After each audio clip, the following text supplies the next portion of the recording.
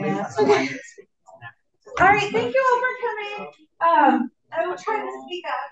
Thank you for spending your Monday night here to learn about the great topic of policies and procedures. I have some staff members here with me to help. Randy Momley is our children's librarian and videographer. Today, Josh Pickett is our circulation and technology librarian, and Zaina Moya is our adult services librarian. So today we're going to be, and she's my clicker. The clicker. So it's an important job.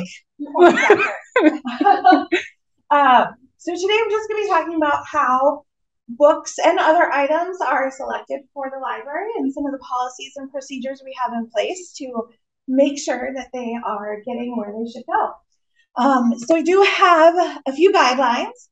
We like rules. So today this presentation is intended to be informative. We're librarians, so we like information. So we are here to respectfully discuss how the staff select items. We're going to share some of our policies and procedures, show the resources we use in making those decisions, and inform you of the existing protections we already have in place. So we just ask that everyone be respectful of one another and our staff. Next, we have the elephant in the room. So a lot of this controversy that is coming out about the different books that are being challenged at certain libraries, they center around books about the LGBTQIA+ community, and we are not here today to debate that. We are not here to argue who's right or who's wrong. We're just here to share how we select items for the library. So with that, I would hope though that we're going to be discussing the policy that this meeting about. Absolutely. Yeah. We see some things that are being violated. So we are going to start with some numbers here. So this one, it kind of comes one at a time. So you can stop there for now. I just want to share. Got too happy. So we have 137,000 items in our collection. I was going to say, are you able to move that down a little bit? I should be able to drive, guys. Oh my God, I'm a Mac girl. Okay. So about 138,000 items in our collection. Almost 35,000 of those are for children, and just over 7,000 are for teens. Next, last year in 2022, we added 11,427 items to our collection. Also last year, items were checked out 223,000 times. So a lot of things are being checked out here at the library. And then last, a little piece of trivia. The #1 book checked out last year, the adult fiction book, but it also was the #1 book, was Verity by Colleen Hoover, which was checked out 33 times. So this is a lot of information. But this is the process we use for selecting items. So first of all, as library director, we work at the beginning of the year to decide who is responsible for ordering for which portions of the collection. So then those purchasers, such as the folks we have here today, we have them receive different reviews and information to help guide their decision. Then they're going to go and use online resources too. So we do have online resources available, including some subscription resources that we use. Staff also receive request cards from patrons. So I don't know if you're aware, but anyone can come and request an item be purchased for our collection. It doesn't necessarily mean we're going to add it, but we will consider it and we will use those same resources to consider whether or not they'll be added. So then our purchasers are going to create a cart with whichever vendor they're going to. I'm sorry, would you mind? This is a little disrupting. I'm sorry. Thank you. There will be time afterwards to talk and discuss. So once those purchasers have created their carts, they print them off and give them to me. So I review those for the copy, and then I pass it on to our what's her title? Technical Services Library Associate, who also reviews them to make sure we're not ordering duplicates or anything that's out of print, basically. Sorry. Then these orders are going to arrive, and that same person checks them in. Again, mostly just to make sure that they're in shape, they're not damaged, anything like that. Then they're given to our technical services librarian, also known as a cataloger. She uses a program called OCLC to determine what other libraries have this cataloged as. So while it was ordered for the children's library, she's going to check OCLC and get a lot of the information from this database. And that's online computer library at Dublin, right? OCLC? OCLC is based, I'm not sure where it's based anymore, but yes, it's yeah, and it also owns WorldCat, which is a worldwide catalog. So then the technical services librarian is going to catalog them. If that person has any questions along the lines, and this happens occasionally but not often, they will come directly to the purchaser and ask them. So if there's a fine line about where this needs to go, this person will come and talk to the staff member too. So as you can see, there's lots of steps in the process. All of this is guided by our collection management policy, which is available on our website. I have one copy here also. We can print more if anyone needs to. We can print them upstairs. It's 13 pages. It's reviewed and approved by our library board, and then it's filed with the North Dakota State Library. So that is what helps guide us. And here are some highlights from that wonderful policy. So throughout the policy, we have different sections related to different areas. The first few, we have a portion related to intellectual freedom.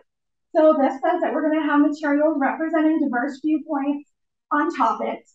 And that selection of an item does not indicate that the library or the board necessarily agrees with the viewpoints represented. And then next, we have a statement on diversity, equity, and inclusion. And that's what it sounds like.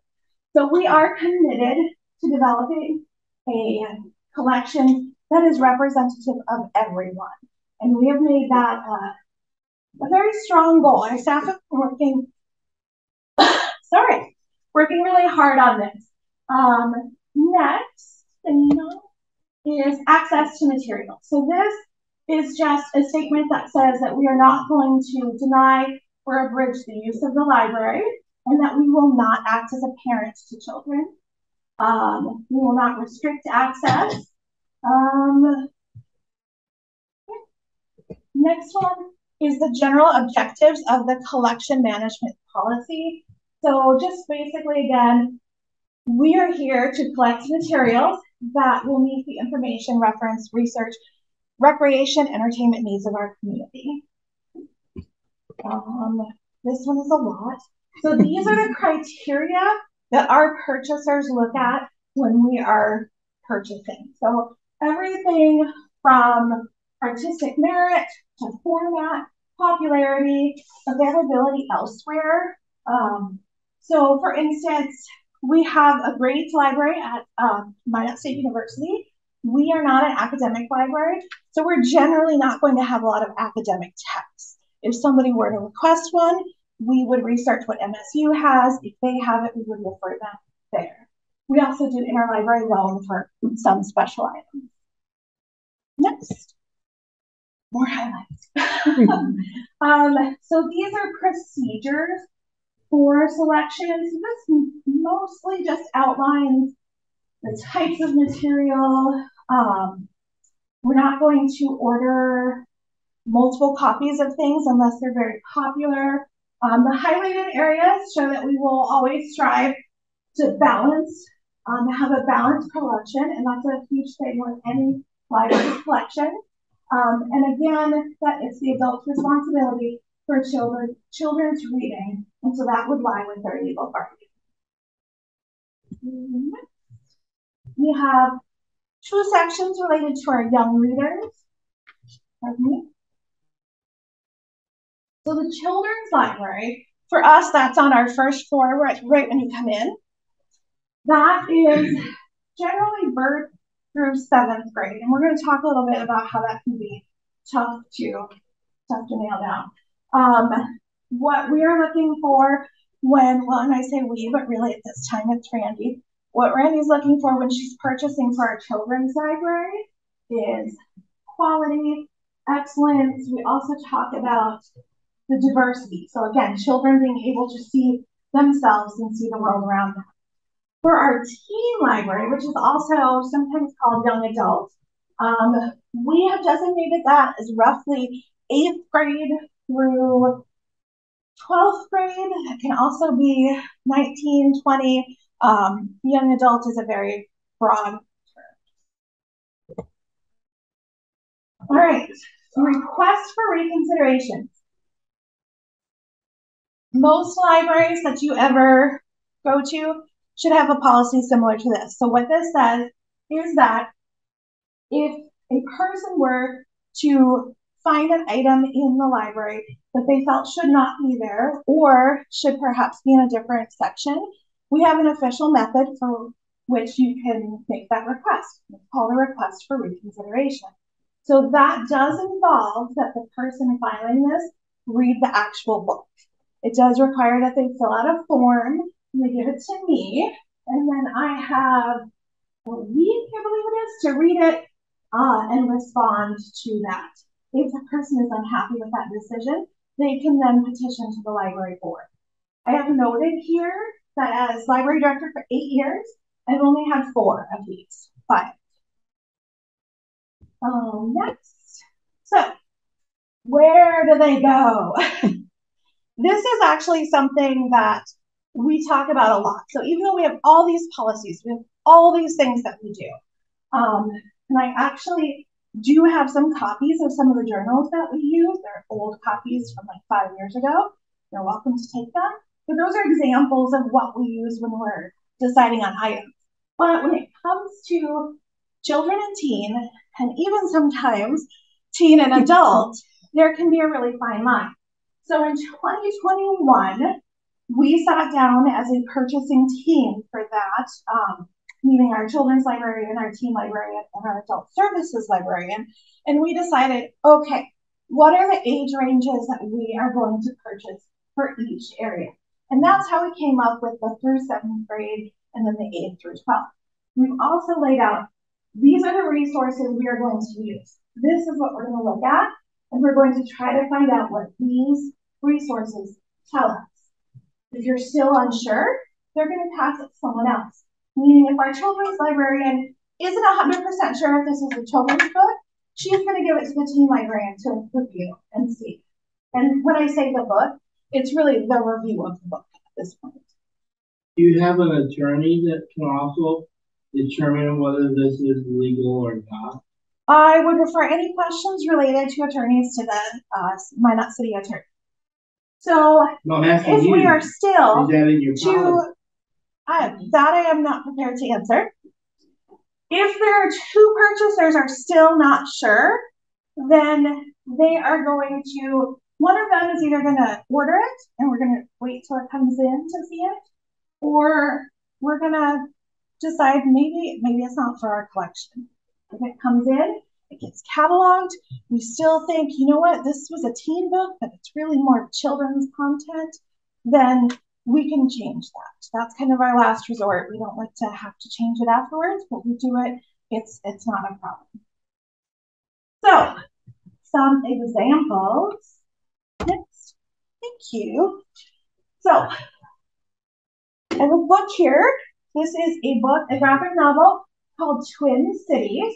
And these are the resources that I found and that our staff use to determine what age. Publishers Weekly, which is a journal, says it's for ages 8 to 12. So this Perkins.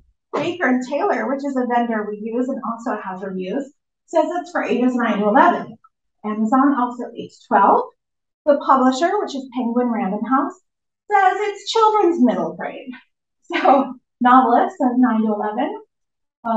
Purpose on their choice, sorry. Barnes & Noble says 8 to 12. What do? We consider also the main characters in this book are roughly 13. They're changing, their birthday occurs during this. But there's another one who's approximately 15.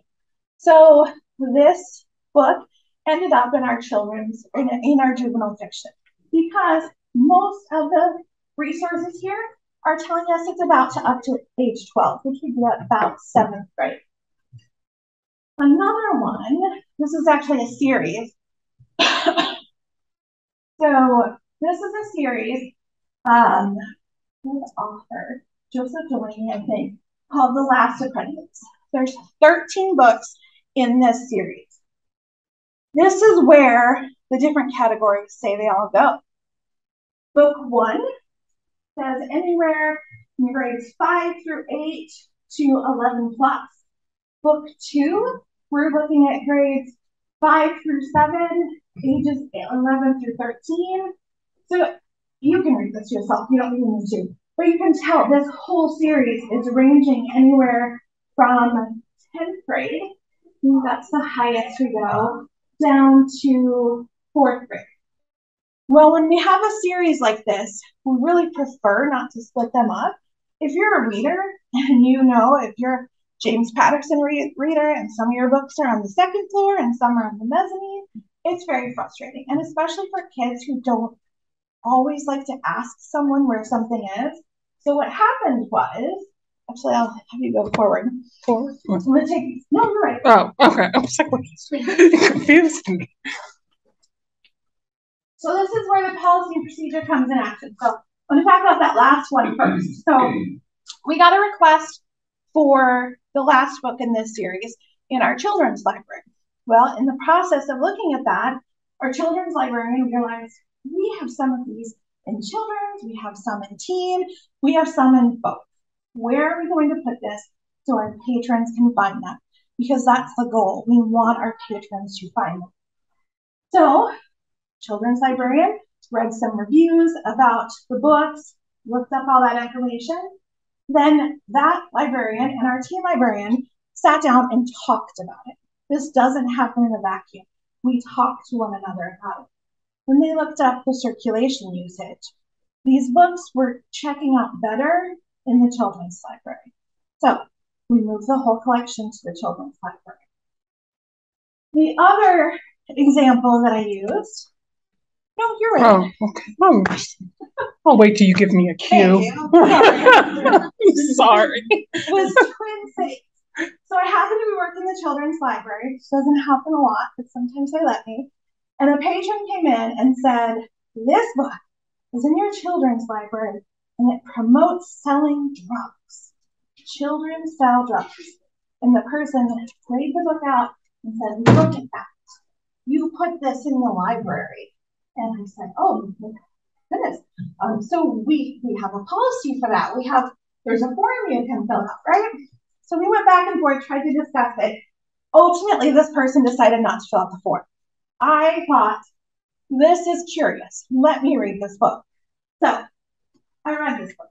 This book is about two 12-year-olds, one who live in Mexico. One goes to school in Mexico. One crosses the border to go to school in California, I think it is. Yeah. So in that process of separating, it's their first year. They're twins, but they haven't been to school together. The young man meets a 15 going on 16-year-old person who smokes and sells marijuana and tries to convince the 13-year-old to sell marijuana. It happens on that one page, and that's it. Ultimately, what this book shows is that way of life was a very bad decision. I won't spoil it because you may want to read it. But it does not at all promote this idea of selling drugs.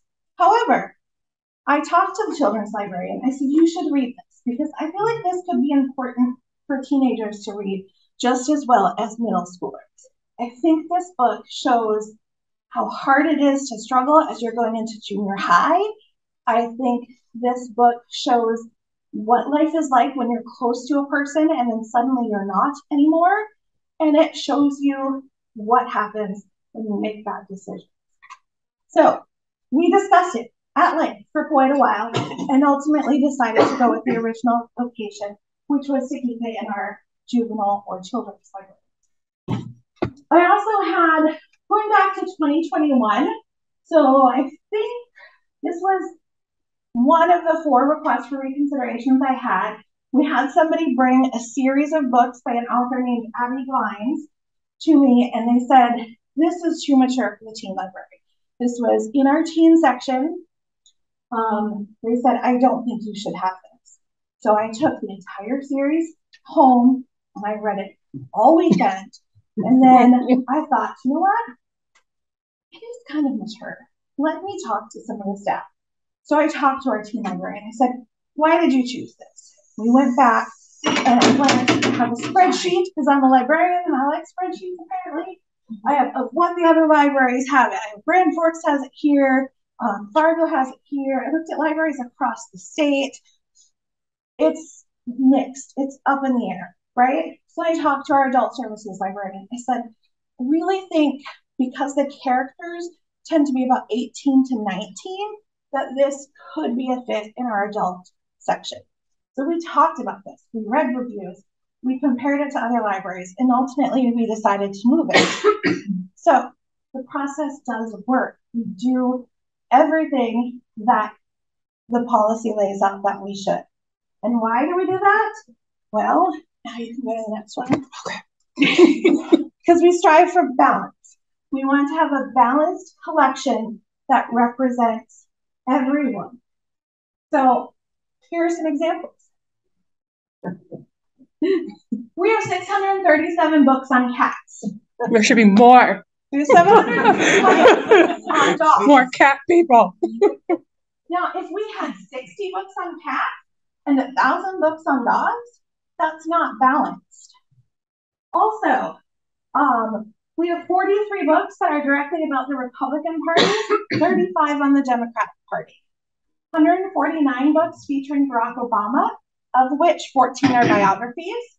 143 featuring Donald Trump, 23 are biographies. We have 872 books on Christianity and 219 books on Islam. Islam is the second most common, most popular religion in the world. But we live in Minot, North Dakota. We know we do not have a strong Islamic society, but we still want to show that. So that is a case where we can say, all right, there may be a little more imbalance there, but you still are representing that other side.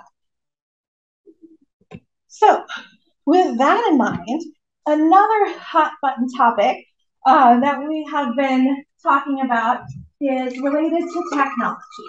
And a lot of people have concerns about what their children or even what they themselves can access at the library using technology. So we already have many policies in place that will help protect what you do. So first of all, we have an internet guideline that, among other things, specifically says that we provide filters on all library-owned computers and library internet devices. In addition to that, and partially because of this, we have to adhere to the Children's Internet Protection Act, which requires that we filter our computers. We filter these computers against obscene images and images of child pornography. Those are not protected under the First Amendment. Thirdly, every time a person logs onto a computer on our second floor, they have to agree to this CASI usage agreement. CASI is the name of the system we use, which says, among other things, that you have to use these resources within ethical, legal manner. They're going to recognize that it can be shared. It should be shared in a way that respects the rights of others and refrain from activities that do not. So we have those measures in place to protect people. And that is it. So that in a nutshell is our policy for both how we decide on items and where they go, as well as our technology safety precautions. So at that time, take any questions. Where does the funding come from for the library and for books that you order? We are a City of Minot department. So primarily our funding comes from a mill levy. We do receive grants, we receive state aid. Sometimes for special projects, we'll receive sales tax funding, but the majority of the funding comes from property tax. What was that that sheet that you find on the website that's all the policies where you highlighted something? Our collection management. It's called our collection management policy. I have it. Oh, you want a copy? Okay. Dana, if you wanted, you could pull up the website. I think I have it open, maybe not. That's that 13-page document that Okay. Can you go back to that diversity policy that you had up there first? As a part of our collection and management policy, sure. Can we just pull up the whole collection management policy? Can you go back to the slide? The slide? Okay. Yeah. Somewhere in there. It's above that. I'm not a very good clicker. Oh, sorry. Can we switch? Was it this one? Okay. Yep. Yep. How did I? What? It'll go back. I can do it. I can do this. I had one job.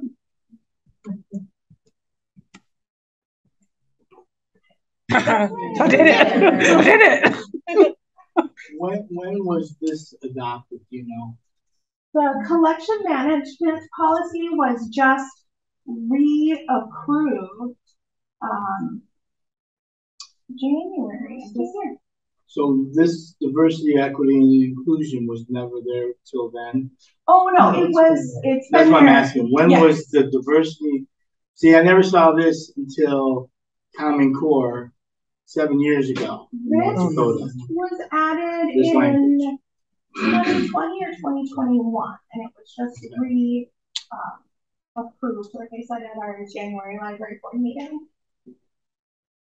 I mean, someone just sent me a picture when I was on my way over here of a policy you have that no political candidates can be in the library, no political issues can be disseminated or lobbied in the library. Is that correct? I believe that is our policy for posters, for advertising. Yeah, that we will not, and solicitation. Like we don't have people petition outside, and we don't post posters for one campaign versus another. Well, the posters I saw were about evidently the issues with the legislature, obviously the elephant in the room here, about the sexually explicit books. Do we have like for instance, we looked at the Century Code, and most of the stuff's already covered in the Century Code. I don't even think we need the laws, but I think that there doesn't seem to be a separation of these books from the adult section. Is there an adult section versus a child section? Like you said there was, right? Yes. And that's why I asked the question about the lawyer. I would think that you would take some of these books, have it reviewed with the city attorney and say, okay, is this sexually explicit? What if a minor child gets this book? What if my librarian, who's an adult, disseminates this to this child? Is my librarian liable and in trouble for disseminating maybe this pornographic material under the Century Code of North Dakota? That's the question. It is our job as librarians to decide what goes into which category. As far as these laws, as you referred to, yes, if this, so as an example, here's a juvenile book about puberty. The way the law is written now, because I am responsible for this collection, I would be guilty of a Class B misdemeanor for having this book about puberty. Not just in the children's library, even if it was in the adult library. That is exactly how it reads as of right now. Yes. Ms. Anderson, I am very concerned. My name is Minot Public Library, and I don't get a lot of people here. I am concerned. I was the one who sent the picture of the display that you have upstairs.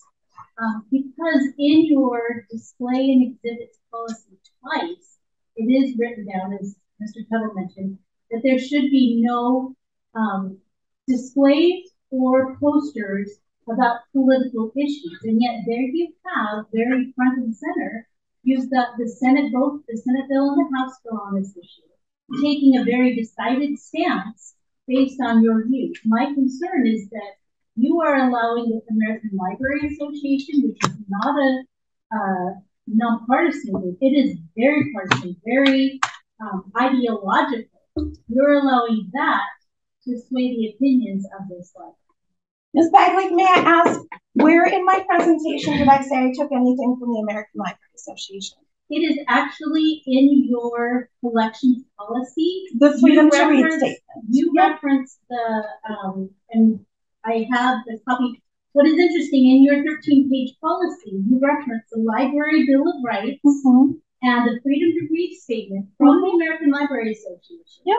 But you do not include, you mentioned there in that policy, like 2, possibly 3 times, that it's included in the appendix. But in the appendix, you do not have that listed, you only have 3 words to find. So I had to go outside of the policy, outside of the Minot Public Library page to actually find that statement. And I personally, as a member of this community, I disagree with much of the information here.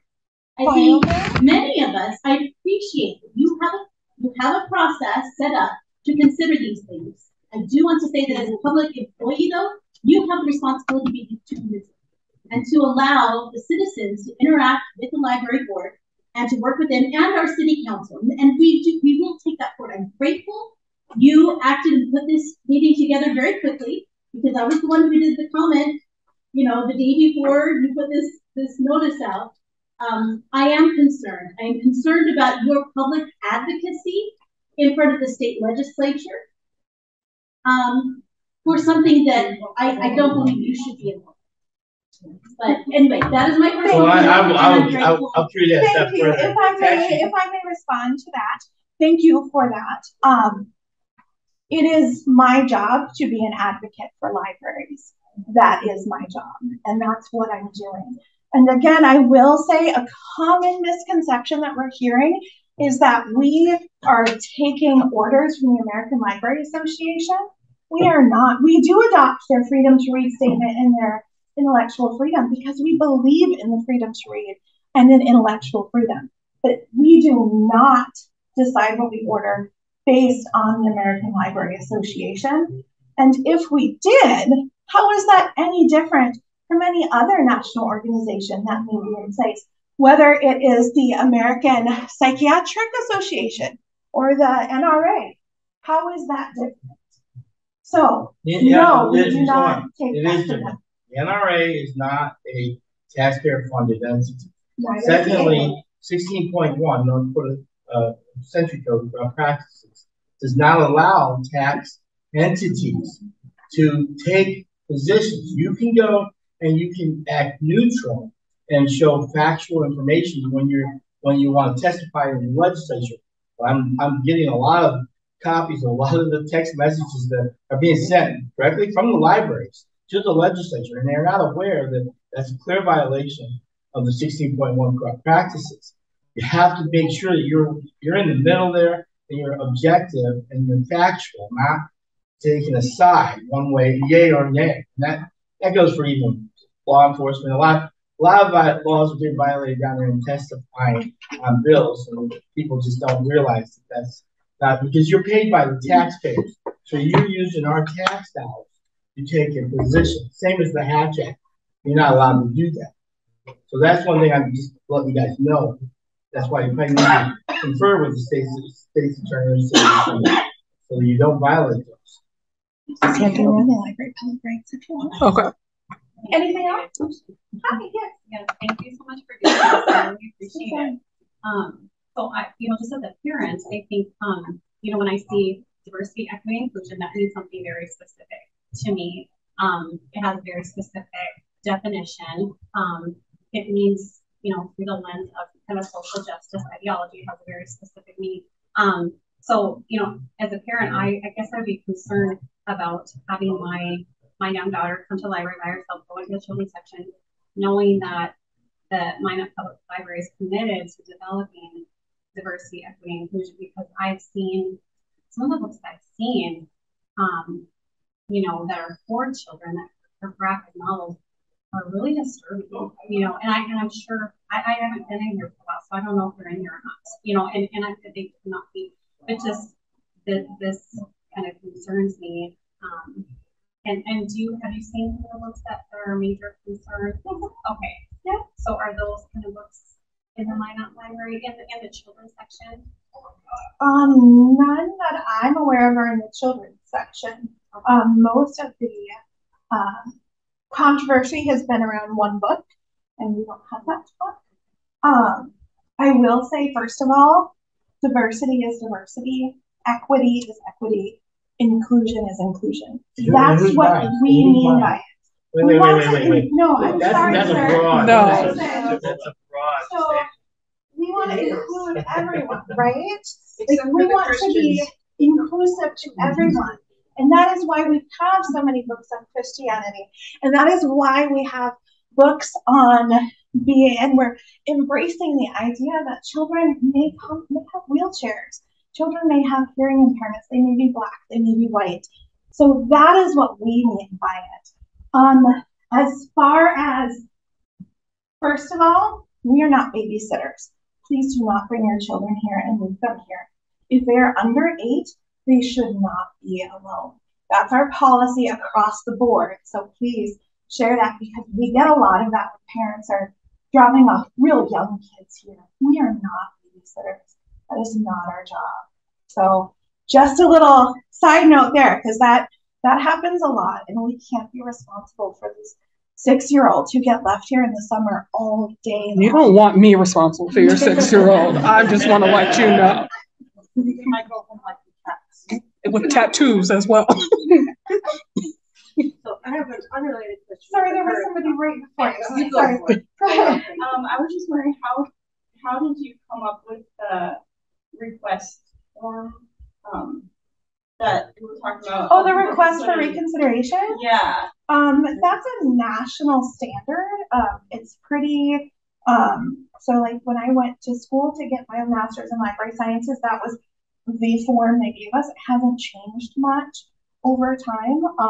So and it's been in place for decades. Yeah.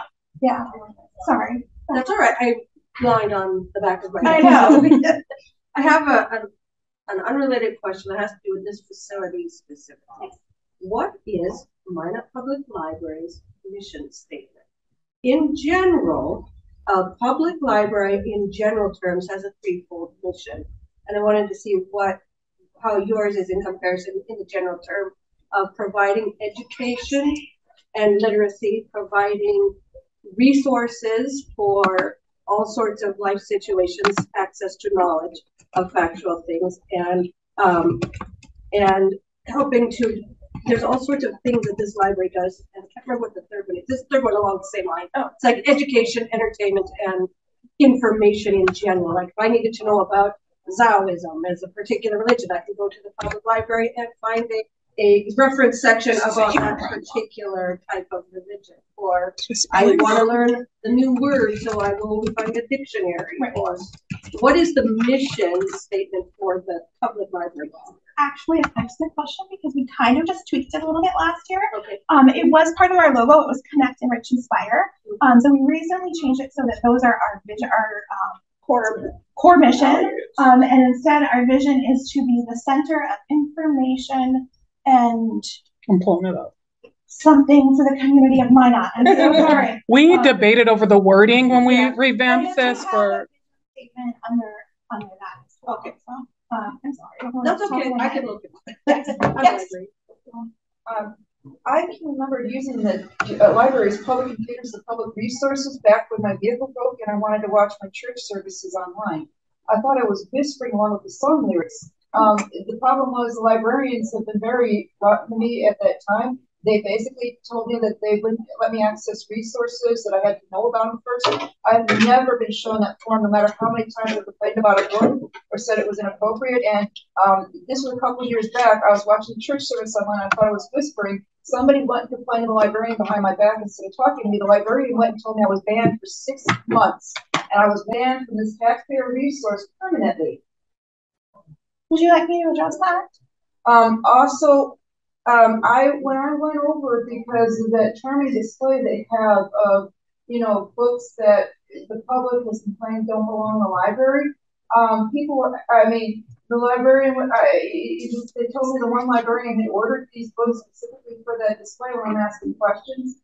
I got told, well, I mean, I didn't get told, excuse me, the other librarian's asking her, do you want protection? Because I'm doing something bad. Remember, I wasn't threatening anyone. I was just asking questions. Would you like me to address that? Please. This instance was the 19th incident we have had with this patron. She was singing very loudly at the computer. 3 patrons complained. We have documentation of every single incident. This patron has verbally abused our staff several times and has a history of doing so. It is our policy that after 3 times, you will be banned from the library. We gave this person 18 chances. Yes. A proposal, and maybe you can help me figure out what would be the best resource to try to see if this would be a possibility. Mm-hmm. I love the focus that you have on it's the parents who are responsible for what their children, you know, ultimately see and read. And my thought is there's nothing stopping a child who really is dead set on finding a specific book and going up to the parents, you know, the adult section, and it's a public library. So that is cool. Is there, I mean, obviously I wouldn't want my kids to do it, but it's there. And we don't want you to have to be, you know, police over that. That's not your role. And I definitely appreciate that. Is there a way, however, that books that are of a sensitive nature, sexually explicit, have some kind of barcode so that if a child checks it out, that can be flagged and notified if their parents notified?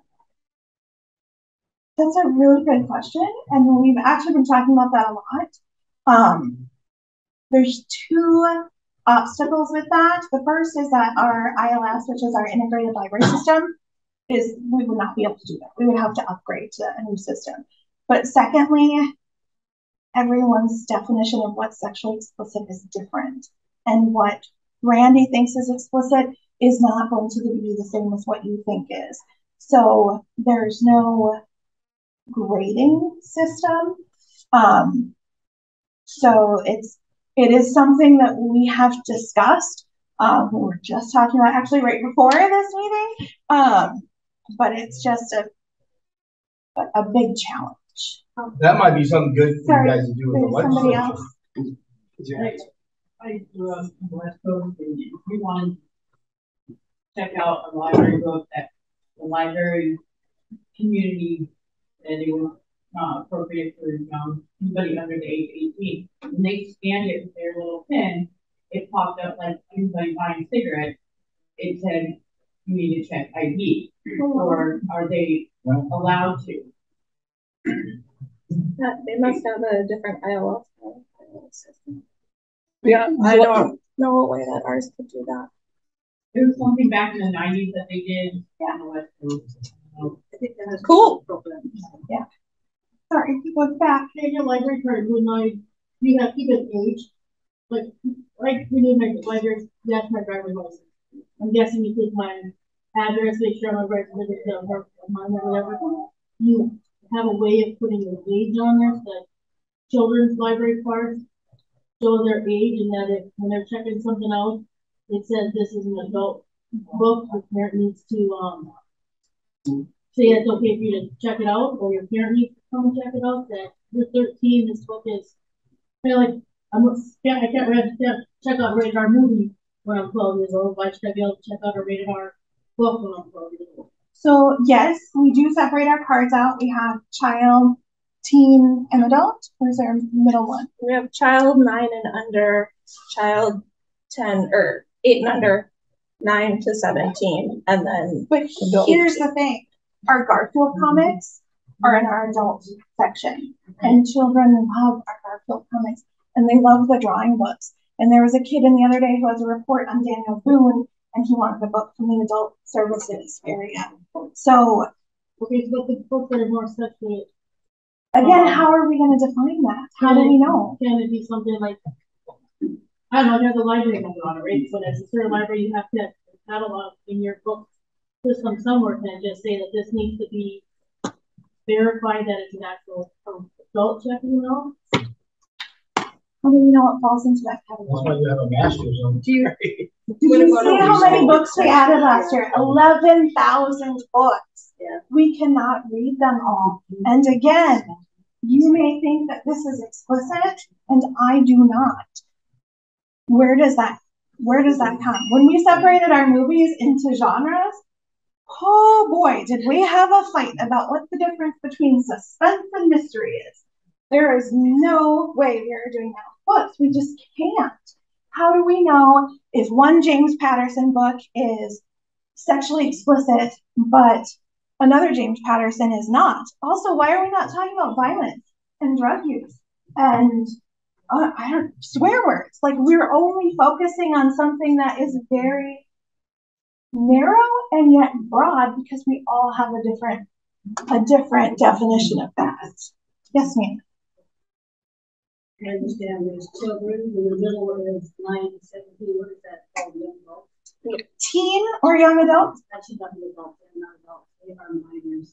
We call them teen mostly.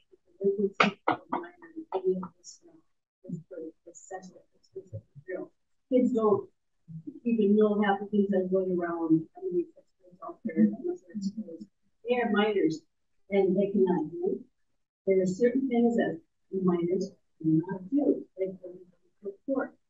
But I think that as parents, we want that from our community. I don't, I really want to get some right. The biggest thing I want to do. Thank you. If I may, so we are trying to call that teen, because mostly we found that teenagers don't understand what pioneer and young adult means. Secondly, I have 2 teenagers. They can look at Pornhub on their phone, on their friend's phone at school. I can't stop that, but I can stop that here, and I can stop it on their device because I put in parental controls. We are providing information. We are not providing pornography. Yeah, yes, do you have, I listen to the entire legislative thing, so it's, let's talk about it, section 21. What books do you have in this library in that category? What category do you mean? The controversial books with the graphic caricatures. Don't be denied. This is why you went down to the library, down to the bit of testimony.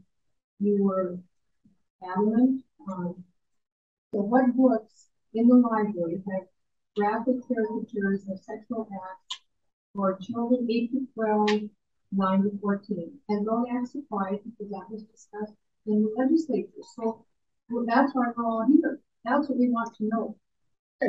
I'm sorry, can I clarify? Are you talking about like comics, like graphic novels, or are you talking about just everything that they talked about, the books that they talked about? I'm talking about, do you have the book? Let's talk about it. No. You have the book, Sex is a Funny Word for 8 to 12 years. You have anything similar to those books in the library? That's perfectly normal. Pardon? It's perfectly normal. That was the first one. Oh, that's the title. I was like, what?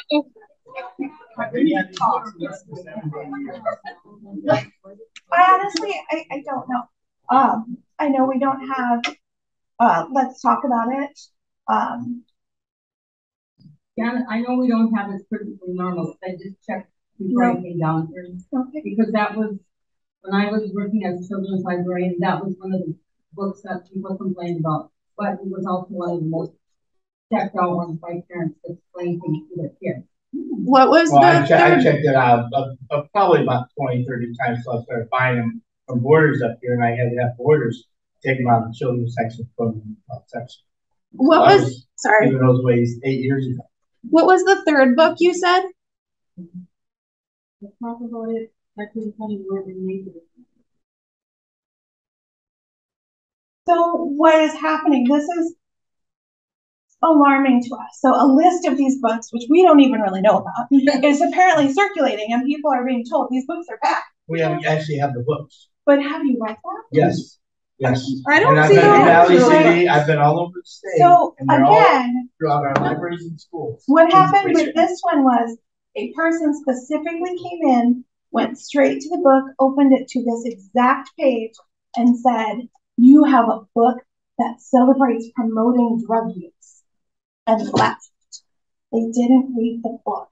That's not I can't read every single book, and neither can Randy, but we are trusting that our skills and the resources that we have are going to help us make those decisions. And again, go check things out in our library. Go look at them. Tell me what you find. If you find something, fill out a form. Let's talk about this. Let's decide, why did we pick it? Why did we put that in our collection? Let me share with you that. Yes. So about that, the legislation that they're talking about, as of right now, you oppose it, right? Correct. So is there any amendments that could be made where you would support it, or is the intent? Do you support the intent of the legislation, or? Well, I mean, I think the intent of the legislation is already exists in the obscenity code. But yes, I completely understand the intention behind it, which is to protect our children, to protect our youth, and to make sure that they are getting information that they can understand and comprehend at a level that they are able to process. Every person is different, of course, and every family is different. Right now, I will tell you the three biggest issues are that one of the bills says anywhere in the library's inventory. Anywhere in the inventory. I can't have 50 Shades of Grey. Do you know whose favorite book that is? Little old ladies. They love the Harlequin books. They do. Sorry. Y'all can tell these little old ladies that we don't have their Harlequin books anymore. Not me. The other thing is, one of them, 2360 says, any business or newsstand cannot have, anywhere a minor might be present, books that describe nudity or partial nudity. That means Main Street books. Well, that's already in the century code. That's already in the century code. What does that I said any train station in the airport too. Right. Any billboard. You wouldn't be able to have a Holy Bible. Correct. Any book. It's true. You chuckle, but it's true. You also would have to get rid of Everybody Poops. That has visual description, a visual depiction of nudity in Everybody Poops. And that is a little kid book about potty training. And based on the writing of these bills as currently presented, that would be a Class B misdemeanor for this library director if they held that book in this library. May I share something? In Yes. House Bill 1205, it does say specifically that explicit sexual material does not include works of art that, when taken as a whole, have serious artistic significance, or works of anthropological significance, or materials used in science courses, including materials used in biology, anatomy, physiology, sexual education classes. But this specifically says that, the term means any, it defines specifically what it is, but there is a place to say if the word, like the Bible, when taken as a whole, has significant artistic significance, anthropological significance, and spiritual. And my thought is that decision is probably something that needs to be made specifically at the library. There's a significant amount of literature that fall under artistic. Yeah. Now we're getting into the weeds of defining artistic significance, which is even significantly more difficult than defining sexually explicit material. Well, So, for the next question too, I would just point out that doesn't include this book because it's not a textbook. It's not a class, and it shows post-pubert. Why can't I say this? Human genitals in a drawing. So this book goes. Can I speak real quick? Oh yeah. Okay. I do have to go soon. So if you have any questions for the children's librarian, let me know because I gotta go pick up my kid and get him to bed. Also, I did look into those books that you were talking about, the graphic ones in the children's, and really the only one that I can think of would be a puberty book, which I myself checked out and took home for my 10-year-old to explain to him what's going to happen to his body. And as a single mother, I was happy to have that resource. Any questions for me specifically?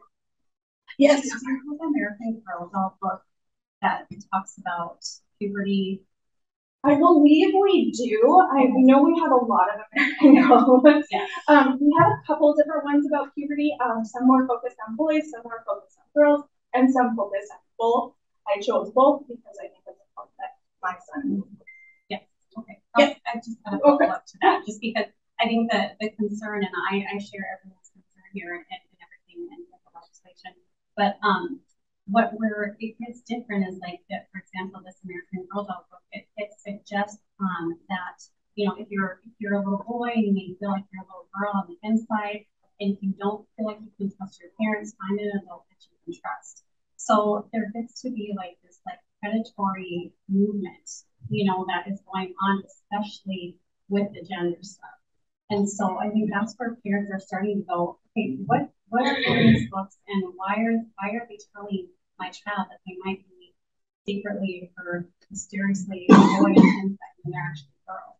You know what I'm saying? Like, yeah. That's where I'm going, well, okay, so but it is the parent's responsibility, right? You know, to know what their child is reading and all of that. But that's where I think it doesn't, like, learning about diversity, like, oh, everyone has different abilities and you know, and skin colors and all that kind of stuff. Totally fine.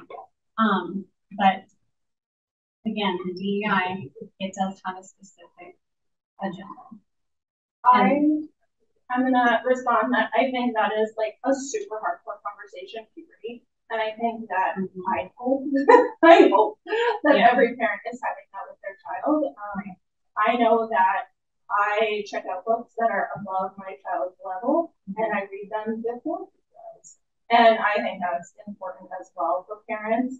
I get where you're coming from. I try to steer away from agenda books, but I do want kids to be able to see their own life reflected back at them. You know, I have a book that's like, I have a single mom, or I have 2 moms. You know, they need to be able to see that and know that they are seen and heard. I went to a conference a couple years ago, and always makes me cry.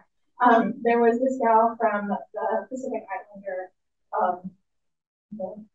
and she was fabulous, and she was a doctor, and she knew all of her stuff. And her little girl came up to her and said, "Mommy, why am I not in my?"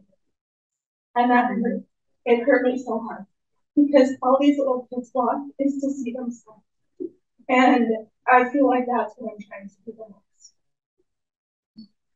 Another question there. So how do you decide what books are on display in the library? I know I've come in a couple times from the coffee or whatever, and some of the books, and I don't agree with them all. That's not a big deal. Everybody has different likes or whatever. Yeah. How do you decide which books are on display or what the theme for your display is, and who decides that?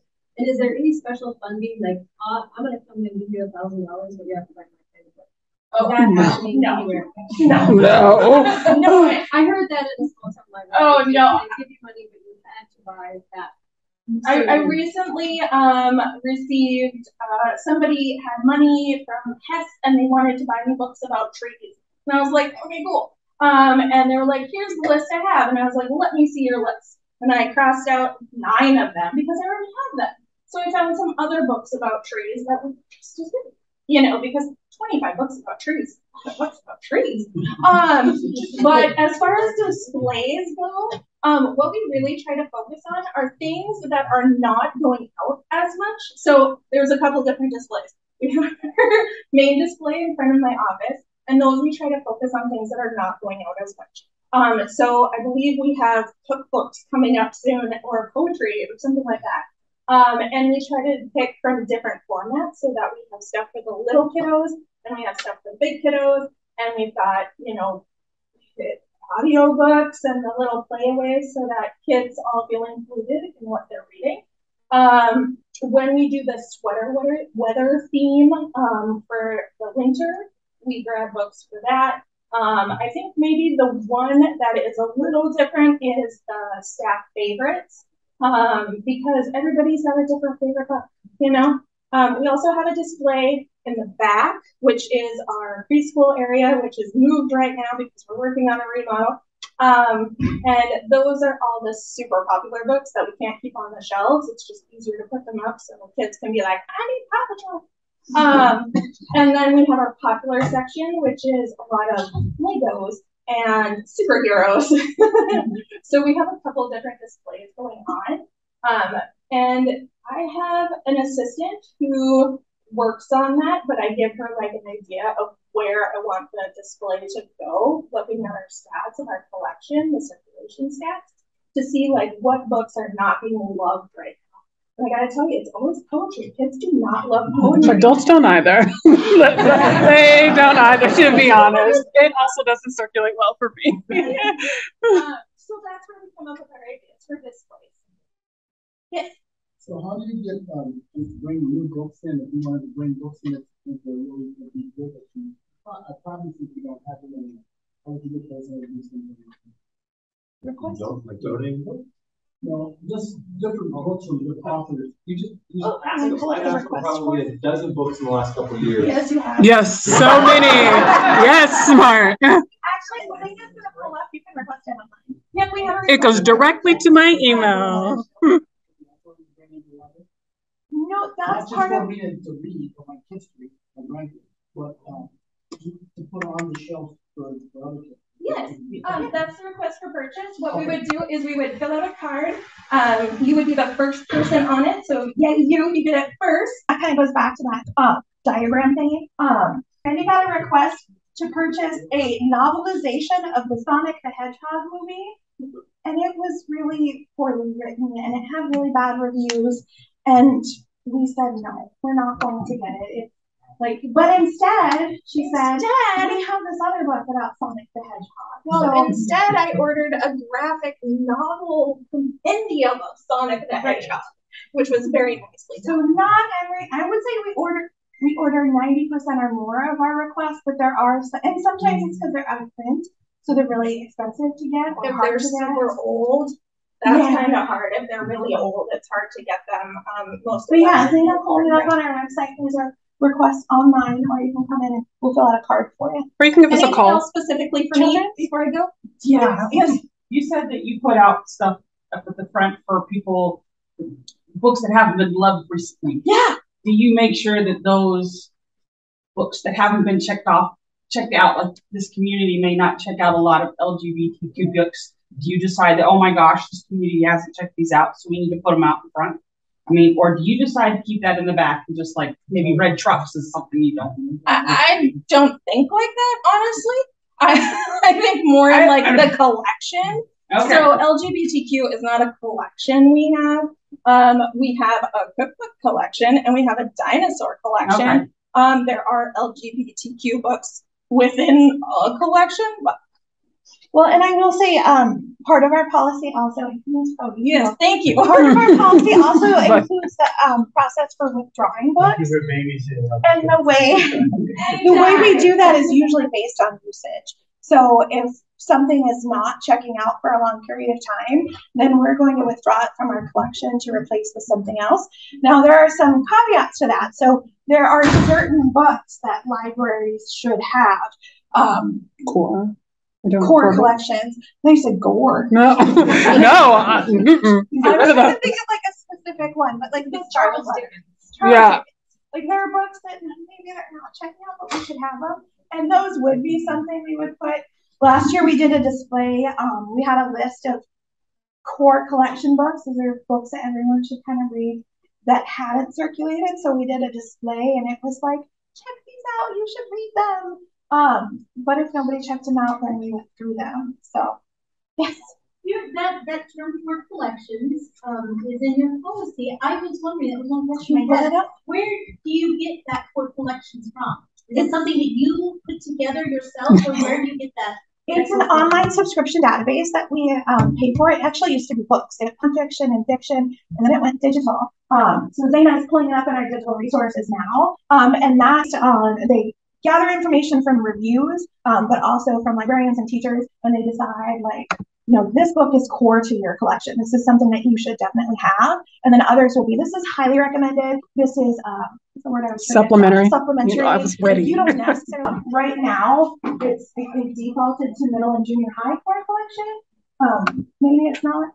No, it defaults to all. Who puts that? Like, what's the official body or nonprofit or group that puts that for collection? EBSCO. EBSCO is a database vendor. Yeah.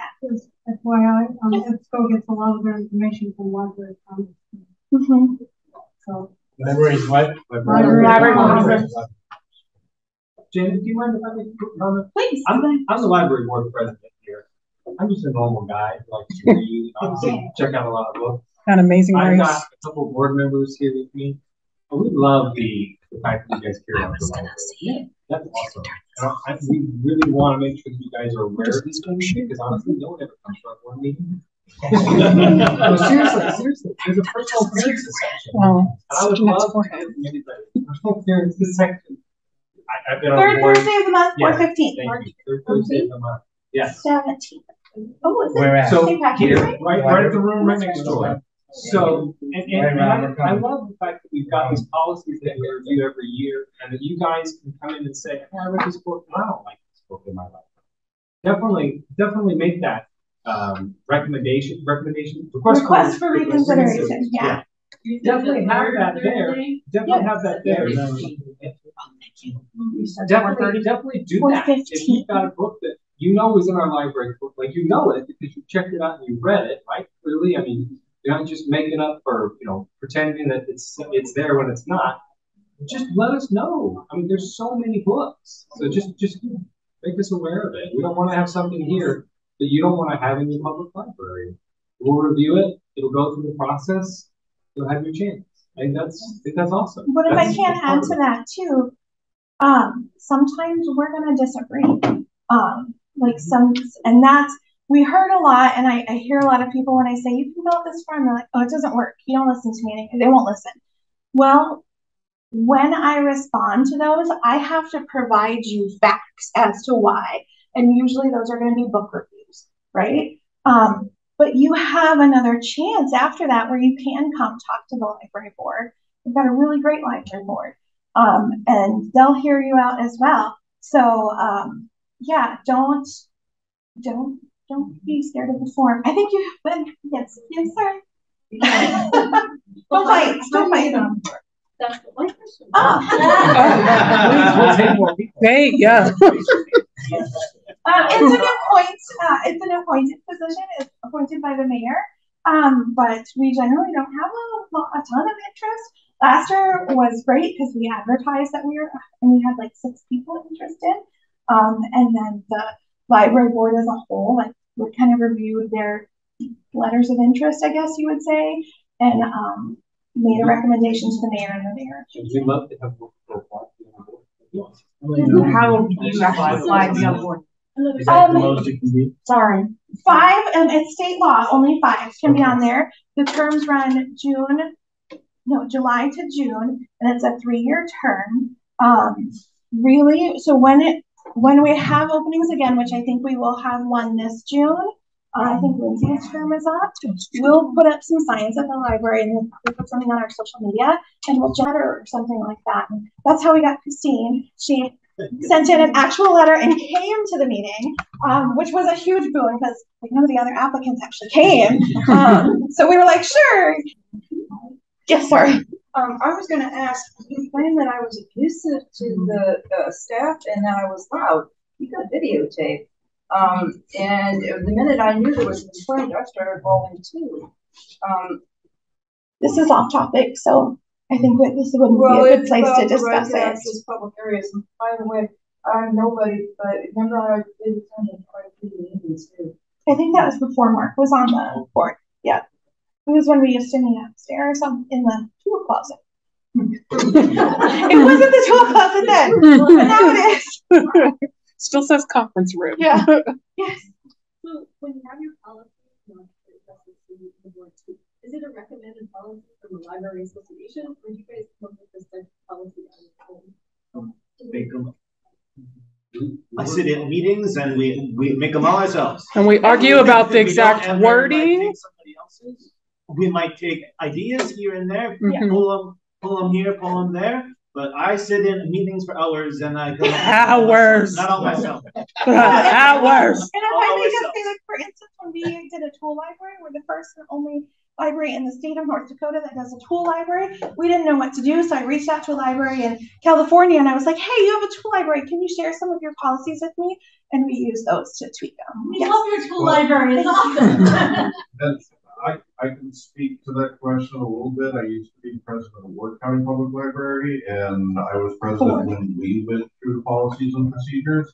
And what we did there, and I don't know how they do it here, but what we did there is we looked at policies and procedures for most of the libraries in the state and kind of picked out, okay, this makes sense for our library, this works for our library, this is something we need, this is something that's redundant, and then through that. Like Mark said, like Josh said, it's ours. Yeah.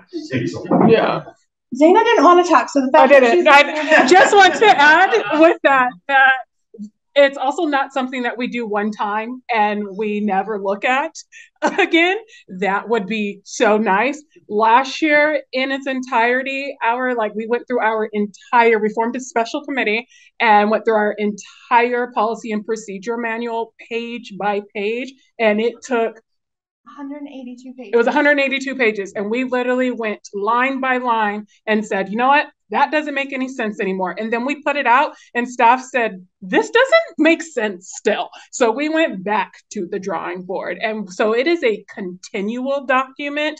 So it is not something that we have like just pulled from willy-nilly and decided whatever. And these meetings are 3 to 4 hours long, in my opinion. I bring snacks and a blanket. I'm like, all right, let's argue over wording. So this is something that, like I said, we literally is ongoing. We sit and go through word for word how this is. Yeah, and then the board. Yeah. And then they come back and Janet's like, well, the board thought that you should do this. And we're like, okay. And we go back and do it again, even though we love our board. What section is Deadpool in? Deadpool 1 and Deadpool 2? Are you talking about these? Graphic novels, DVDs? What action, probably? Okay. I mean, for DVDs, we have by genre. Again, that was a huge thing. So I believe that's an action. I believe the comics are going to be an adult graphic novel. I think. Yeah, I think so. If we have them. Just adding on to what Zaina said. Every single staff member has Brandon's a staff member, by the way. desk assistant. Every staff member has to attend, I think it's 2 all-staff meetings a year.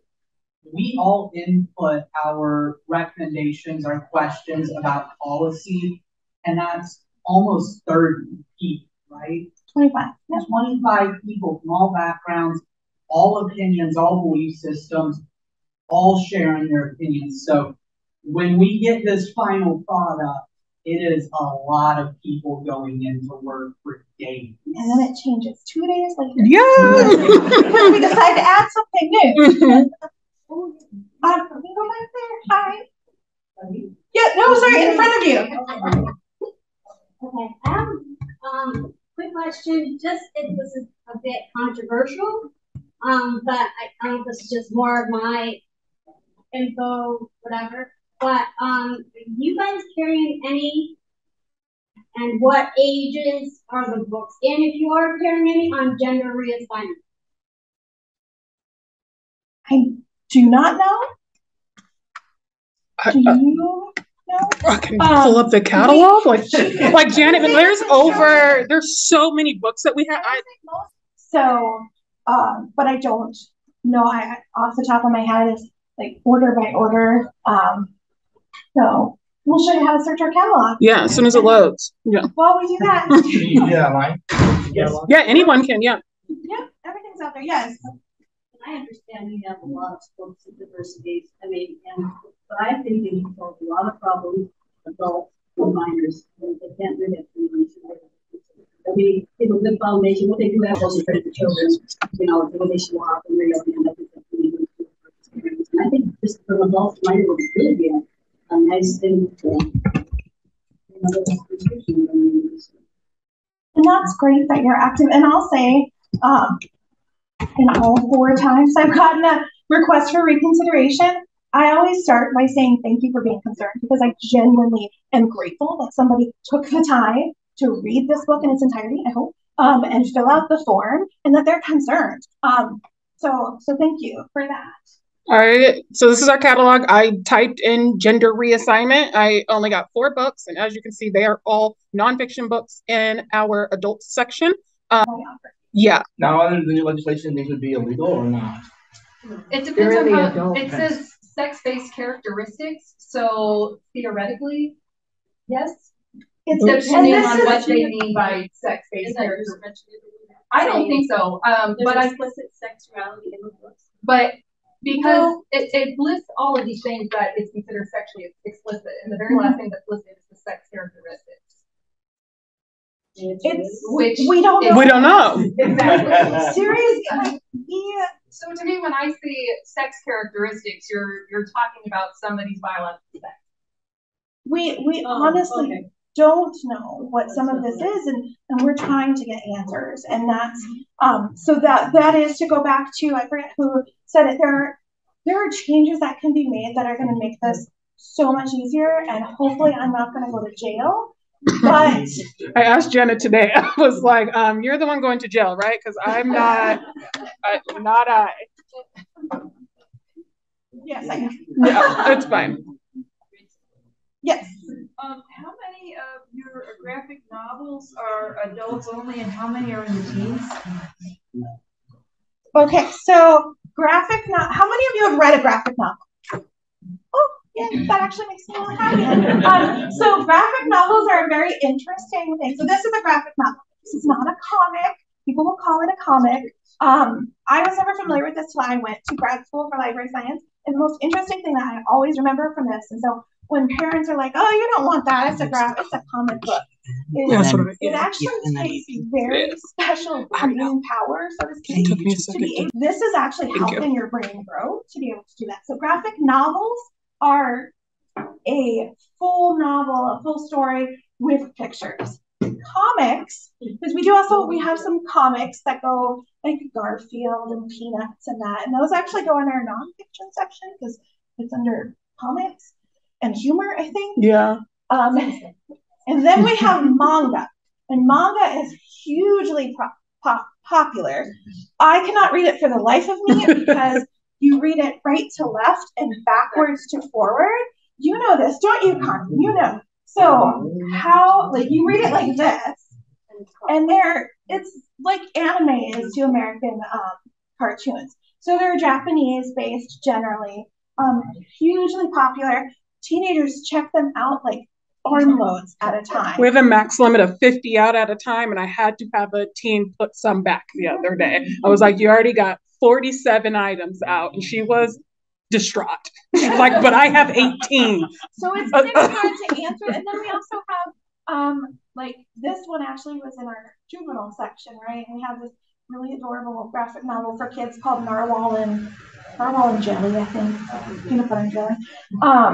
So we have them all throughout the library. I don't know what you got from us. So I did some advanced searching, and I was able to pull up anything that has what we call a call number. That's how you identify a book. So GN stands for graphic novel. So I would say that this system isn't perfect, but it was as accurate as it's gonna get. Over here has like by age range, so you can see these numbers here. This is how many items that have call number GN in it based off of the age range.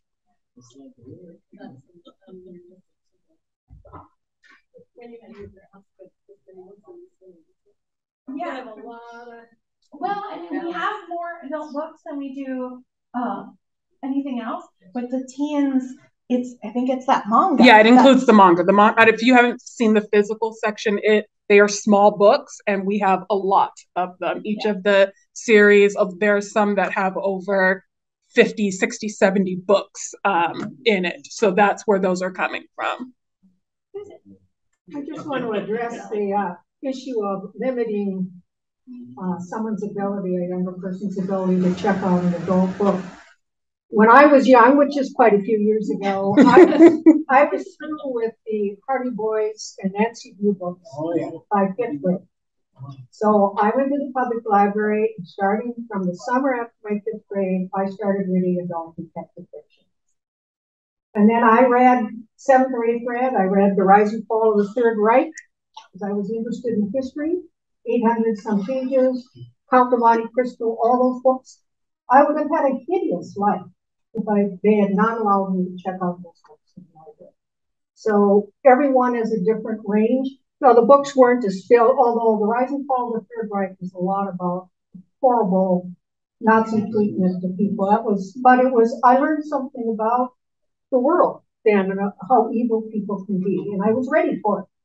The detective fiction then didn't have as much sex as they do now, but I enjoyed the challenge of it. I was ready for it, and I would have had a horrible life if I had not been able to do it. So I just wanted to tell you, everyone has a different range. There weren't, as I said, sex wasn't in it, but I was ready for having a much bigger world and understanding of adults. I learned a tremendous amount, and that made me happy through those years. I was a reader. What would I have done? You know, I mean, I'm just saying it would have been a miserable life if I had to read. What would I have read? In my time, it was Flowers in the Attic. Like that was you advanced from Sweet Valley High, B.C. Andrews. So, did you have? No. Was there? She had something. Yes. Yeah. She's like, no, that's fine. Anyway, with the request for reconsideration, does that cover displays and then your digital message board outside? Like if there would be something, or is that just strictly for books? See something. That's a really good question. I would say our display policy, and like Josh, who's on the policy and procedure, can correct me if I'm wrong, actually mostly pertains to our like lobby displays that we allow the local artists to come and display their work, as well as like what we can put up in that community section of our board. That is what the main intent, I believe, the policy was designed for, and that is what it targets for. I could be wrong. I believe at one point there was a complaint about an art display we had. Do you know if we use that same form? I assume you could use the same form. Like I would.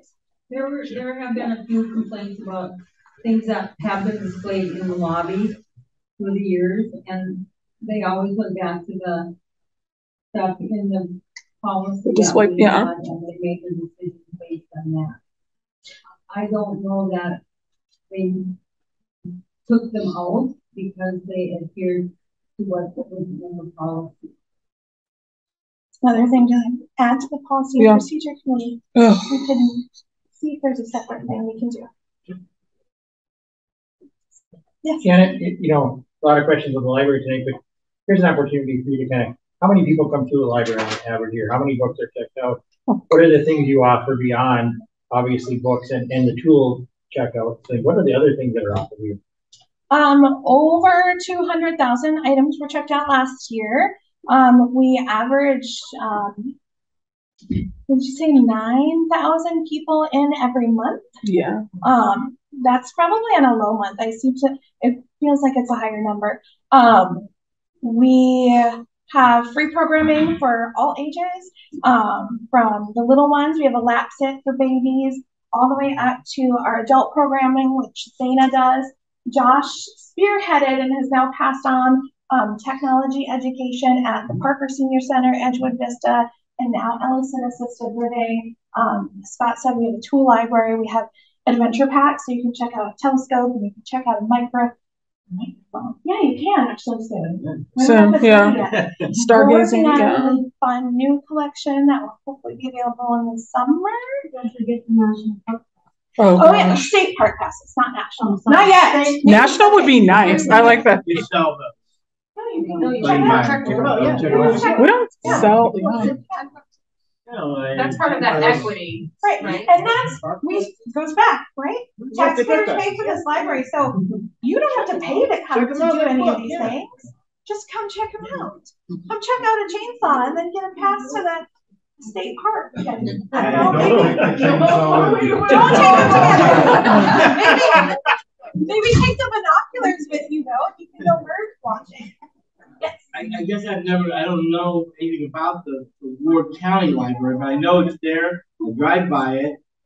Why is that? I know it's separate from you guys. Do you guys work with them? Is there, how would we promote both of them? Do they have different things than what you have here? Obviously they must. And that might be a Carnegie. And the building kind of looks like it. We actually were the original Carnegie Library, opened in 1902. No, I think our library started in 1902. We moved to the Carnegie in 1911. You tell them. So the Ward County Library, and this is interesting. This was Susan's time on the board, wasn't it? We several times have talked about merging, and it's never gone through. Ward County services the county. So they have a branch in Kenmare as well as the one downtown, and they have a bookmobile that goes around the counties. It goes to my kids' school in Des Lacs. We do complimentary programs. We try really hard not to host like story times at the same time. We work really well together. We talk together. We do summer reading together, but they generally have very similar services to us. They have a smaller location in the county courthouse, admin building, but it's a really nice space. So I encourage you to go check it out. I did not encourage you to bring your materials from them to us. That happens quite often. Just want to put that out there. But if you do, because we have a wonderful relationship with them, their library director occasionally stops by and we say, hey, we have a stack of stuff for you. So. Yeah. Just FYI, if anybody wants to come to the NSU library and become a member, you most certainly can. You pay your $20 because if you're not a student, you have to pay $20. And you can use their library for a year and you can check out whatever you want. Your reads. And they have great databases too. Are they as big as you guys or bigger? They're smaller. They're smaller. I would say, I don't know. I'd actually ask. They're more academic. Yeah, and they're different. Yeah. Right. Yeah, they're not going to have a lot of. Melissa? I can tell you a little bit about the difference between this library and the Ward County Library. I'm kind of a noted bookworm. The Ward County Public Library does keep material for more than 10 years old. The longest time this place's criteria is that they don't have books on hand that are more than 10 years old unless they're still frequently being checked out or have, what did you say the value? Core collection? Like it's a core collection type thing? Yeah. And Carrie does attend a lot of political events. I don't know if she participates in them, but she's the head librarian over at Ward. You probably saw her last time because she was over there.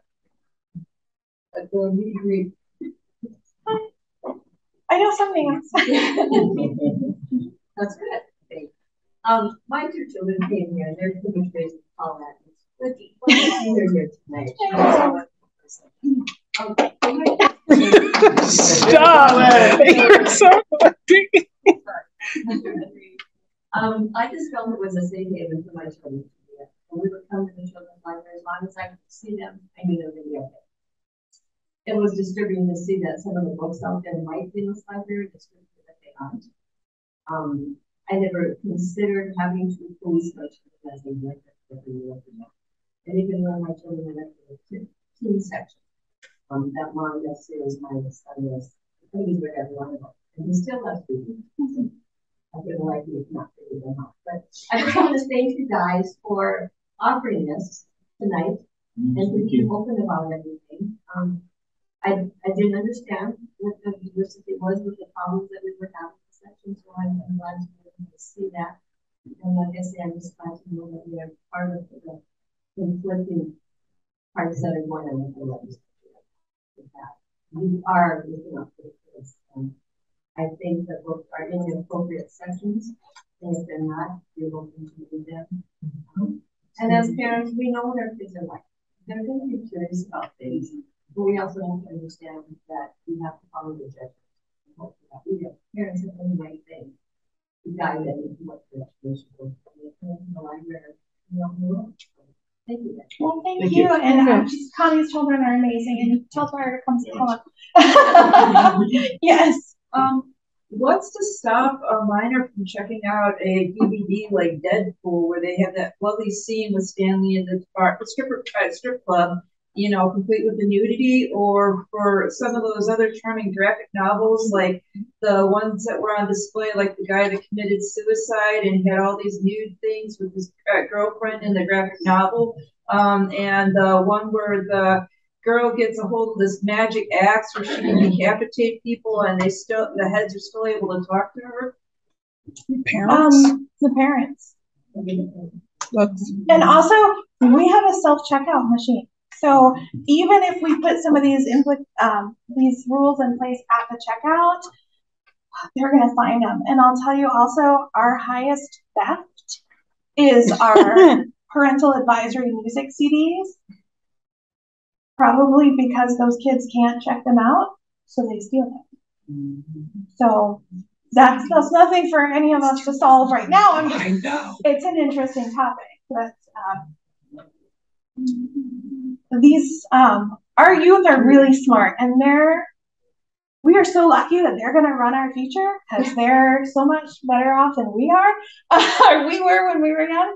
But they're going to figure out how to get the information. And so I want to be able to get them accurate information and hope to facilitate these conversations. I can't be in your homes, but hopefully these conversations are taking place, and maybe some of these books can help start those conversations.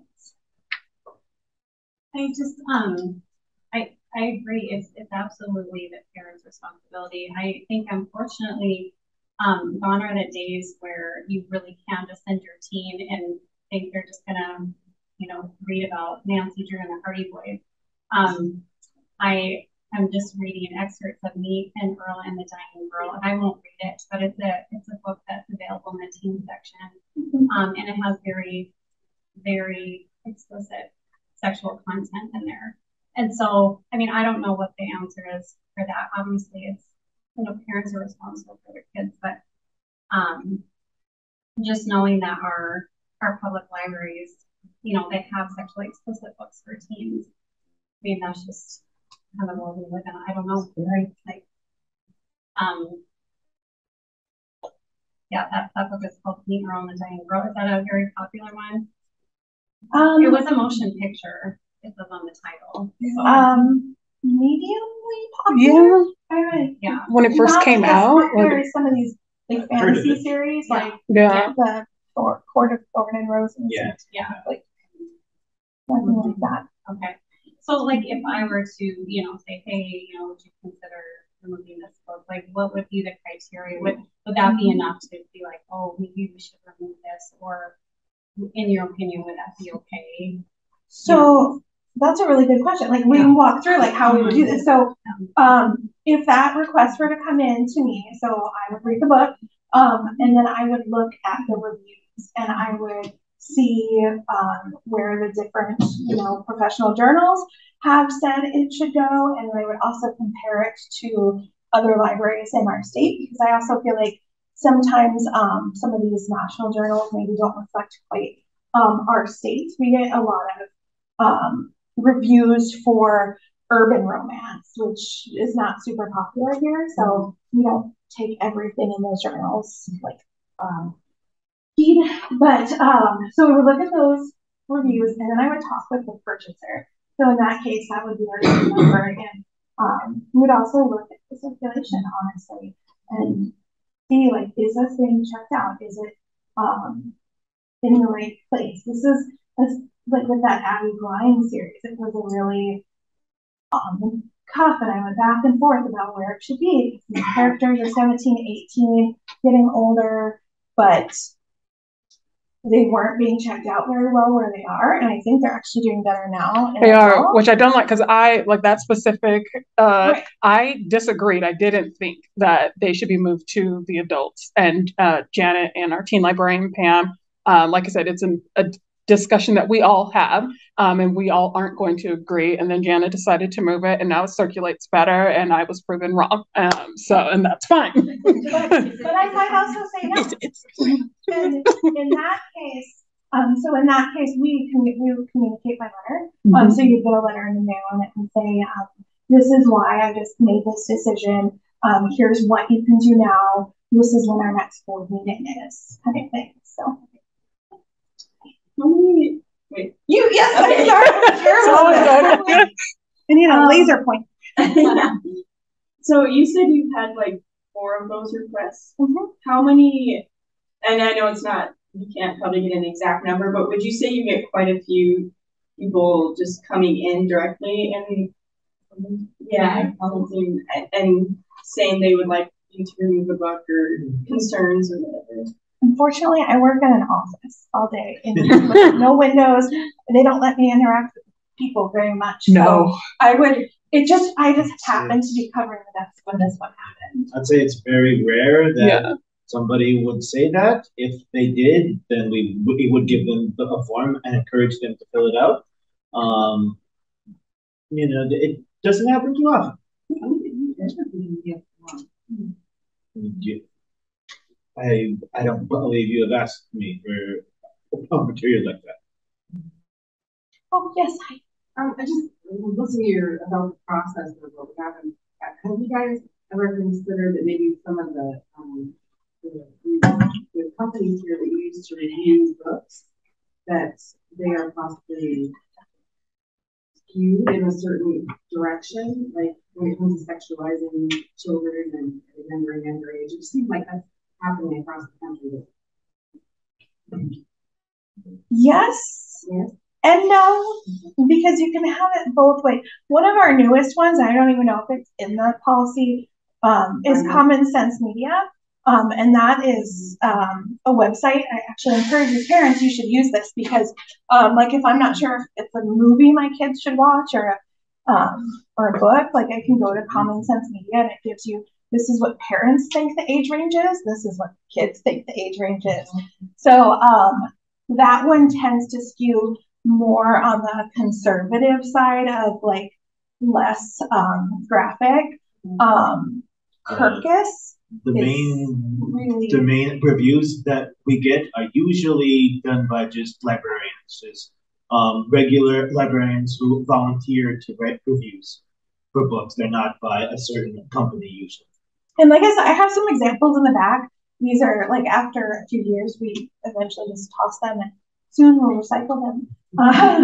So you're welcome to have some of those, and it shows you, it even gives you profiles of like who's doing the reviews and stuff like that. So the reason we use so many is so that hopefully we do. So Library Journal is not going to have the same reviewers as Publishers Weekly, and that's not going to have the same reviewers as Book List. So we actually, again, we just had another one today where there was a very like kind of adult themed teenage teen book, and our teen librarian wasn't really sure about it, but it didn't fit in the adult section. And when we dug a little deeper, it did have one good review, just one. And the others were like, this is kind of a crappy book. So scathing. It was kind of scathing. So, I mean, that's where we rely on other professionals who are trained to help us in our profession. Yes. So we have to know this form exists and ask for it in order to do a complaint form, because when I came in here, you were holding up that graphic novel and you were saying that the person that went to it, you offered them a form. So it's basically only the people you like you offer the form to. It's online. Just haven't found out. It is available online also. Yes. And it's more of a comment too. I thank you for doing this. And I think as parents, we worry about what our children are and our futures, our children's future in this nation. We feel like things are trying to be shoved down our throats sometimes too, with diversity, equity, and inclusion, not all that we want. And so I don't want to be, this is not us, me as a parent coming in here against you, the librarian. This is about us as a community trying to raise productive citizens in the future. And so I don't want to work against you. I want to work with you towards that.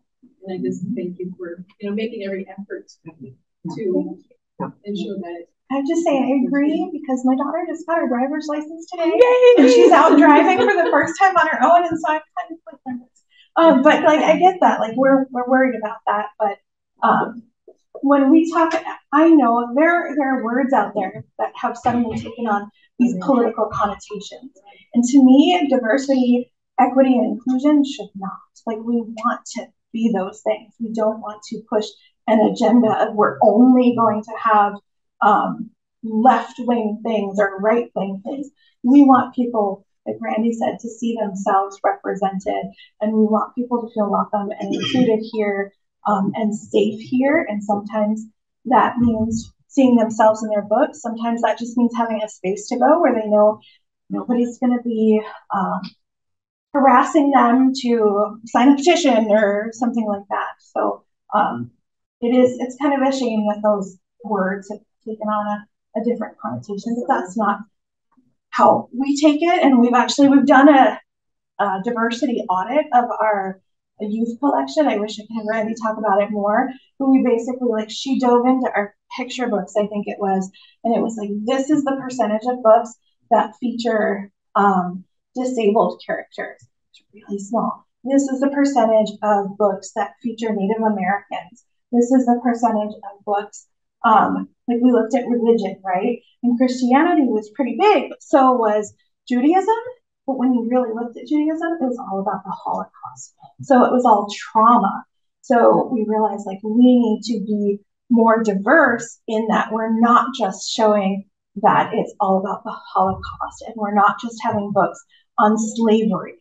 We want to try to represent positive aspects of all these different diverse people and cultures.